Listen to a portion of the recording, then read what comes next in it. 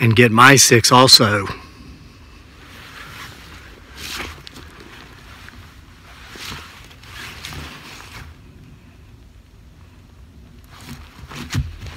Guys, I have an idea so crazy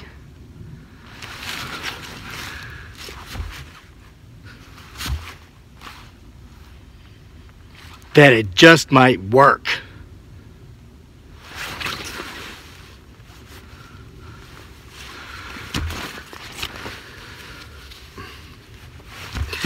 Hey guys, if you thought I was 2 different people, or perhaps the same person traveling throughout this space and time continuum, you're wrong. It's just me. Get my 6.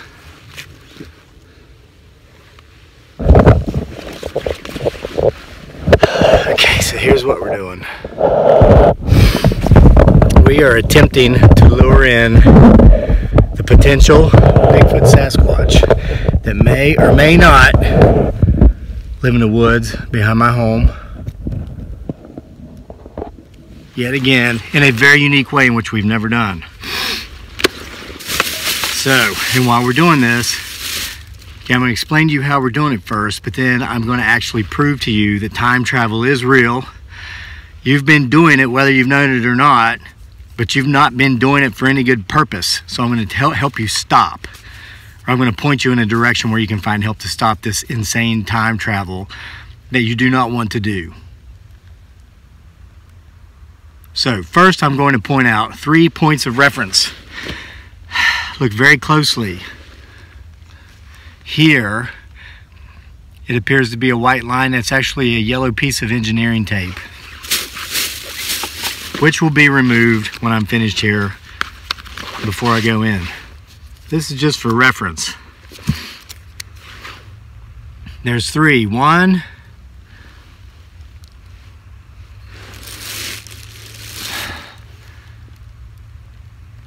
there's 1 over here, 2.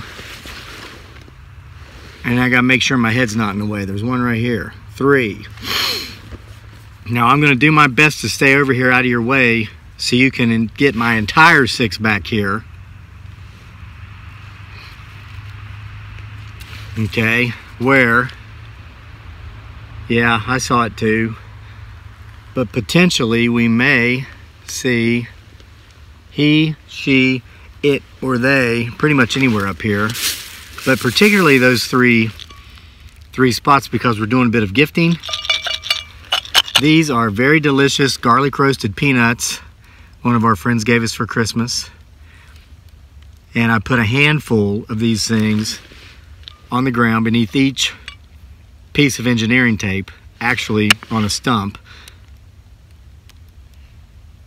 There beneath each piece of engineering tape. So we are gifting, okay? We're gifting. And now I'm laying on the ground. Look.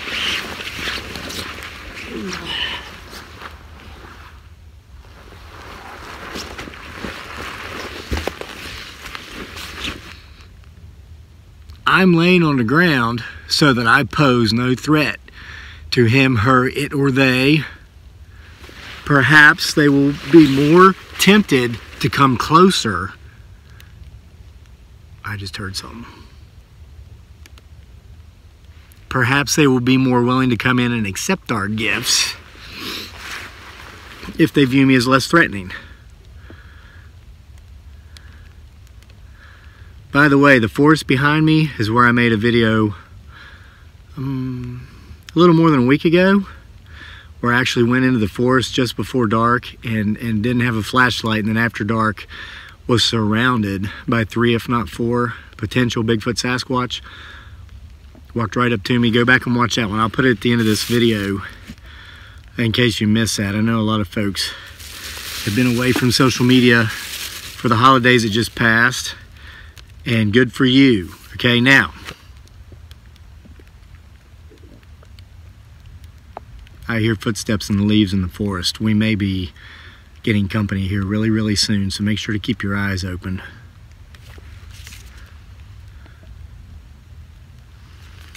Now, what's up with me shaving half my face? I had actually a job interview just before Christmas, And the people I'd interviewed with a couple months before told me to grow some facial hair because I looked too young. And so I did. And then at the interview, they said I grew too much. They only meant about half as much. So I went into the restroom during the interview, actually, and shaved half of it off. I've mentioned that, and somebody said they would have loved to have seen that. So I did it again intentionally so you could see what I looked like. I thought it was funny. They didn't. I didn't get the job. Some guy named Trevor did. Okay, so anyway, listen, I'm going to reference a book called The Power of Now, written by an author named Eckhart Tolle. I'm not being paid to promote this. You know, I'm an avid reader. I read 50 to 80 books a year. And I read this one some time ago. Well, last month or so. Some of you have heard of this book. Some of you have read it because I've actually seen reference to this book in the comments at times. That's what struck my curiosity. And then I know a friend, I know someone personally who read this book years ago and swears by it. So when he talked about it here a couple months ago, I went and bought it to read it. But guys, I want to talk to you about time travel, which we all do, whether you know it or not. It's real, whether you know it or not. And I'm going to tell you why you shouldn't do it. Okay. Yeah, keep watching. Guys, basically, the principle of this book and this guy's philosophy, I guess it's like got like a big cult following. And he talks about how so many times as people, as human beings, as fathers, mothers, wives, husbands, brothers, sisters, children's parents, parents, co-workers, friends, colleagues, acquaintances, human beings, we spend so much time in the past, either regretting it or reveling in it, or projecting into the future, fearful of it or excited about it. And we don't spend enough time in the now. And this is where life really takes place, is in the here and in the now. And this is an entire philosophy on kind of retraining your mind to tune out the noise, tune out what Tolle refers to as the pain body, past experiences that weren't so pleasant that at times your thinking mind will bring up, that will just take you away back into the past all day long if you allow it, if you don't have the tools to stop that from happening, which will cause you to project into the future of all these things that you're just convinced are going to happen, they're going to be terrible, life's not worth living because of it. None of that's real. The only thing that's real is the here and the now. Those things might have happened, some things may happen, but what is happening is what's here now. And yeah, you just saw that thing moving, and it's not windy out here right now. And why aren't the others moving? Yeah, there's a method to all my madness.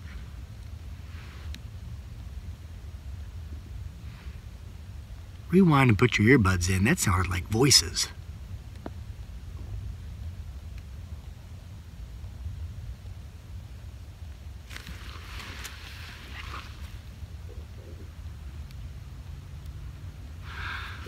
There are distinct footsteps in the forest over here this way.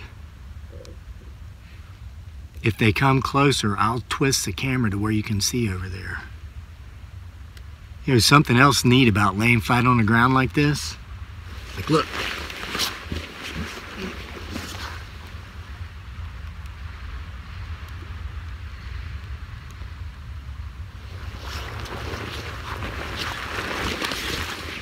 It's like the prone position back in the Army. I'm very small. I mean, like right now, my head's about 18 inches above the ground. So whatever's walking in the woods over there would have to get to within like 20 feet of me before it could see me. Whereas if I were standing up, all 6 feet, 190 pounds of chiseled muscle of me, which is not true. I'm like 5'9" and 175 and flab. But he, she, it, or they would be able to see me from a considerable distance away. Plus, this is a very comfortable position for reading. So, here's a mistake many of us make with time travel in our time machine. Listen to this. Tolle writes, And this is talking about going back to the past, constantly looking back and allowing it to make us angry, fearful, depressed. Okay? He says, to suddenly see that you are or have been attached to your pain can be quite a shocking realization. The moment you realize this, you have broken the attachment. Okay, realizing you're doing it is the first step in breaking this attachment to doing it. The pain body, and that's what he refers to, the part of your being that constantly wants to hash out the past or be fearful of the future. You know, Google, what do we have to be scared of in 2020? There are people that live like this, and this is why. They're stuck in the pain body, okay? The pain body is an energy field, almost like an entity that has become temporarily lodged in your inner space. It is life energy that has become trapped, energy that is no longer flowing. Of course, the pain body is there because of certain things that happened in the past. It is the living past in you, and if you identify with it, you identify with the past. A victim identity is the belief that the past is more powerful than the present, which is the opposite of the truth. Listen to that line again. How often do any of us get caught up in feeling sorry for ourselves because he, she, it, or they, not the ones that live in the forest behind my home, but the human being kinds, he, she, it, or they, did something to us, wronged us, and we feel entitled to be a victim. Listen, a victim identity is the belief that the past is more powerful than the present, which is the opposite of the truth. It is the belief that that other people and what they did to you are responsible for who you are now, for your emotional pain or your inability to be your true self. That boss at that job that was always mean to me, that spouse that left me and took half my stuff or more than half, the parents that mistreated me for ever so long, and I know that's a hard one to get away from. But the truth is that the only power there is contained within this moment is the now. It is the power of your presence. Once you know that, you also realize that you are responsible for your inner space now. Nobody else is. And that the past cannot prevail against the power of now.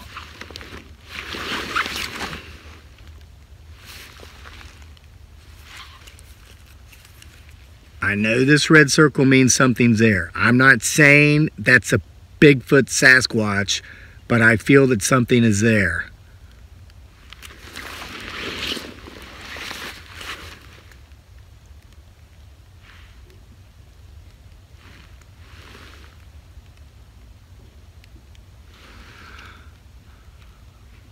Gosh, you know what? Attempting to lure in Bigfoot Sasquatch while dealing with time travel all at the same time is somewhat difficult at times.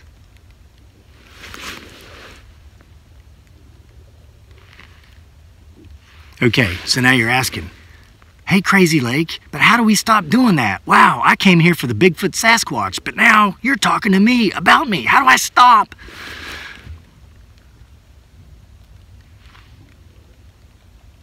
How do you stop traveling in time? Remain in the present. You want to know how to do that? Okay, I'm going to use a word here that's going to run a lot of folks off. Let me explain how I'm not using it. It's a word called salvation, and this is not in reference to the religious sense or definition of this word. Many words have so many different meanings.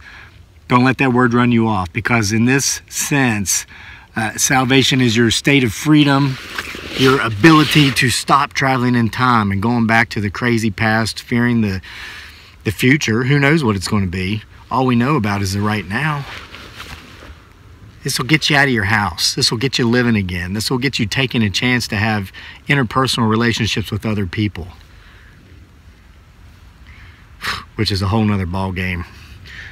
But let me read part of this book to you, and this is going back earlier. Listen to this. I hope this helps.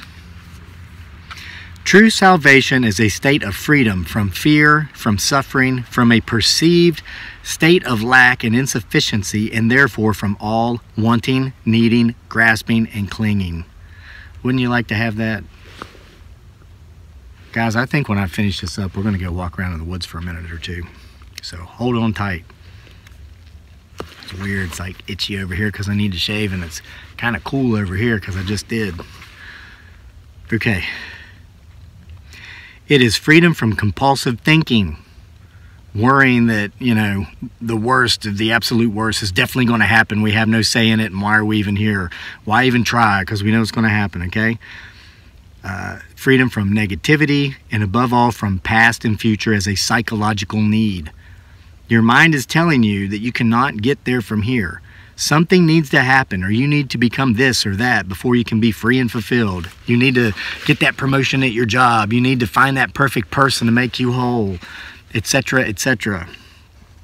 It is saying, in fact, that you need time, that you need to find, sort out, do, achieve, acquire, become, or understand something before you can be free or complete. You see time as the means to salvation, whereas, in truth, it is the greatest obstacle to salvation. You think that you can't get there from where and who you are at this moment because you are not yet complete or good enough. But the truth is that here and now is the only point from where you can get there. You get there by realizing that you are there already. Oh, here comes another word that's going to scare you off. Don't let it. It's the G word. I'm going to replace it with higher power. Okay? You find your higher power the moment you realize that you don't need to seek a higher power. So there is no only way to salvation. Any condition can be used, but no particular condition is needed. However, there is only one point of access, the now. There can be no salvation away from this moment. You are lonely and without a partner? Enter the now from there. You are in a relationship? Enter the now from there. I think those are two sentences that kind of mean accept it, be where you are, be who you are, realize you are not your past. That's what's behind you. You are not your future. And I'm quoting Sir Oliver Wendell Holmes here, Supreme Court Justice of the U.S., the first part of the 1900s. What's important is what is within you, and that is the now. Stay in the now. Stop your crazy time traveling, okay?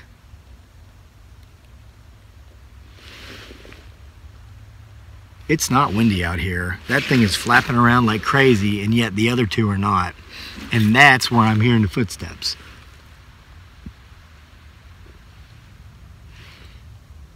Let's sneak up on them. I did something in a video yesterday that somebody said they really enjoyed. I flipped the phone and I showed you my view as I walked up on things. I'm going to do that right now. Yep, that's what I've been staring at the whole time I've been laying here. See, here's my tripod and here's my stuff. Well, you guys got to see that. And this. I was staring at wood. All right, but now over here's where I'm hearing footsteps. I'm going to not talk for a little bit. And I know you think I can't do that, but watch, I can. And we're going to see what's over there.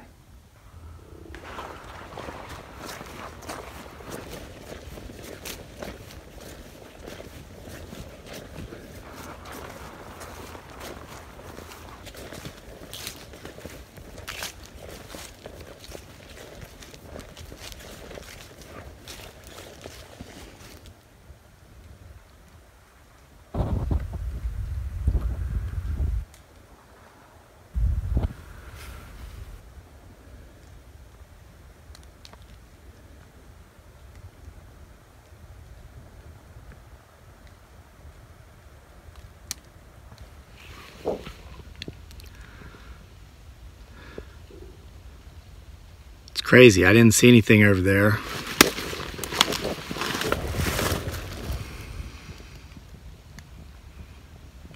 Neither did I. Rewind and listen to that.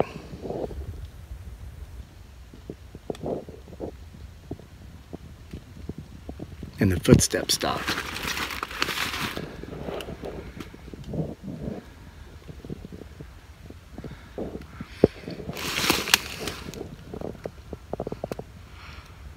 Well, I hope you guys and girls got something out of our little reading today, and I hope you saw something in the background creeping up on the gifts.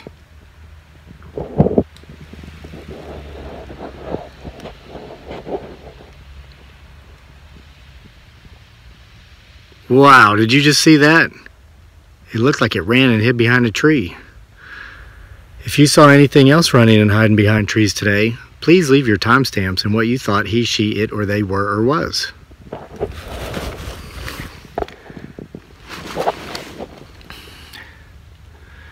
And we'll see you for more next time here at the PBS.